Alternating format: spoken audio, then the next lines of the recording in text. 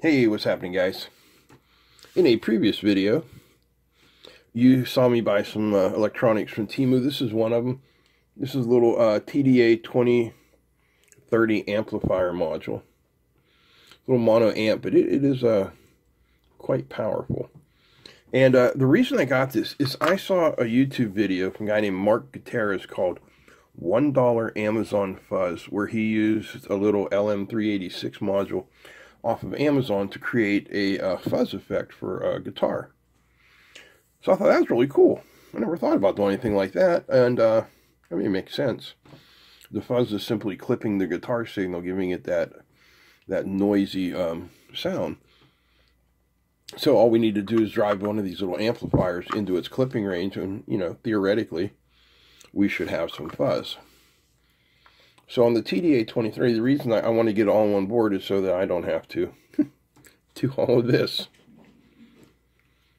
So if you look here, this is our input side, and you can see we have VCC in. So VCC, of course, will be our voltage supply. In will be our signal, and then we have two grounds here. One for the signal ground, one for the power ground. I'll have to check and see if they are, they're both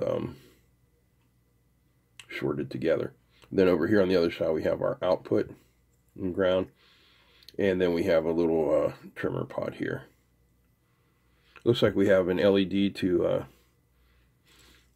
let us know if there's any sound. So first of all, while I'm getting all this ready, let me show you a little clip of this video from Mark Gutierrez.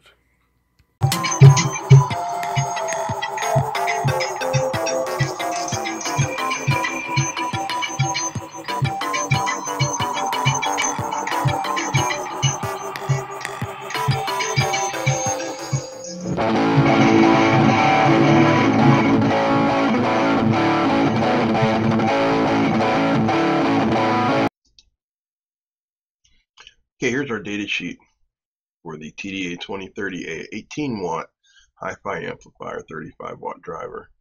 So output power is 18 watts at 16 volts. We're going to run that at about 9 volts. So maybe we're looking at 6 or 7 watts. It's not going to be a linear drop. Let's see what else we got here. Maximum 22 volts. Like I said, we're going to run it. Okay, so it'll run on a minimum of 6 volts. We're going to run it about 9 volts.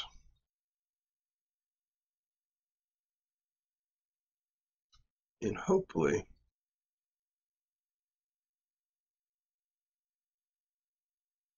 so harmonic distortion, 1 kilohertz range.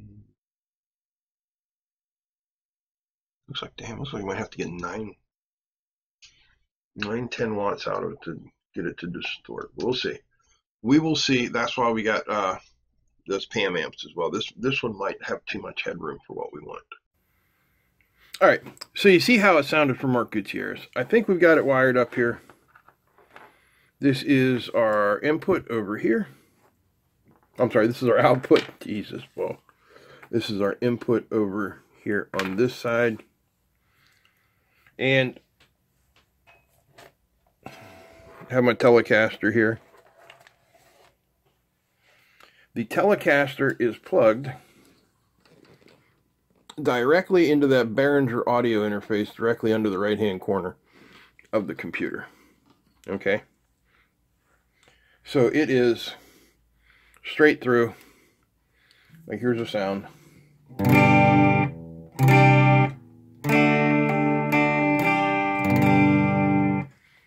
No distortion whatsoever, right? All right. So let's hook it up.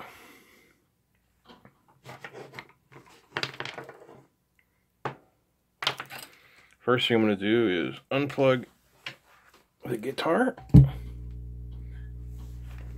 and turn down the audio interface so we don't have a bunch of plosives going on. So output.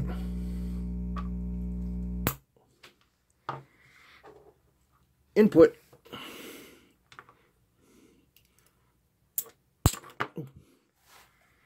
Then this plugs into the guitar over here.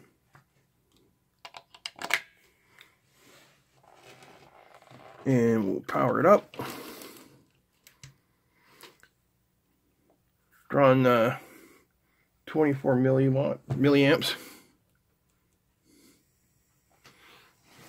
Let's see if we, oh yeah.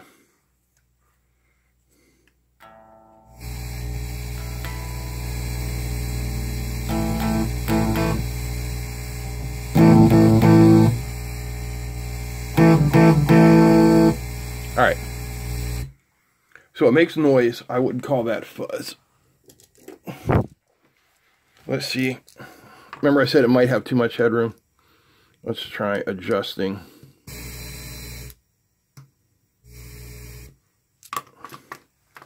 The gain. And see if we get anything now. No, that just made it cleaner.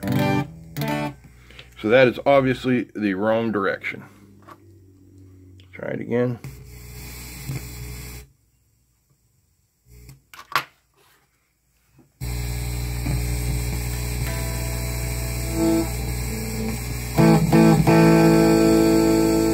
Meh.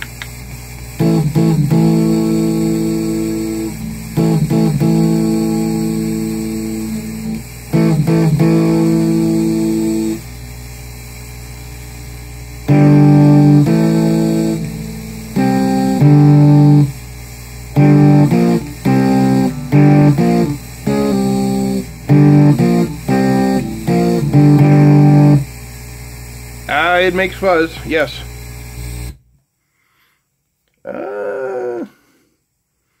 It really doesn't have a lot of headroom. I think I'm going to try it with the other one.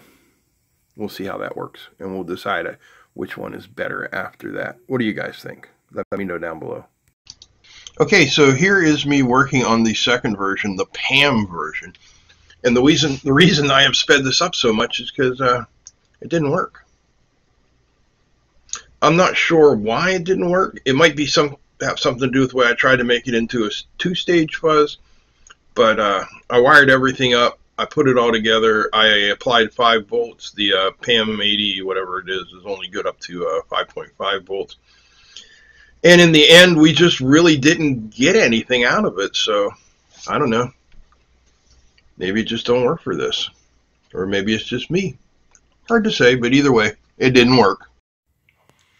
So for now, the TDA 2030 seems to be the best bet, although if we were to believe Gutierrez's video, and I have no reason not to, the 386 is probably the best way. I didn't buy one because they didn't have any available on Amazon at the time, but I will look for one.